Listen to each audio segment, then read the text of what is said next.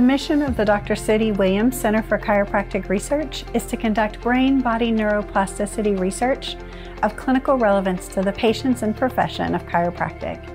This means that we keep the patient, chiropractor, and chiropractic profession in mind with every study that we conduct. We've been able to conduct research that explores the influence of chiropractic on patterns of movement and neural responsiveness. And we are working to develop movement-based outcome measures that can be used by clinicians to assess a patient's nervous system and brain health. This provides the clinician with powerful tools to understand their patient's progress over time.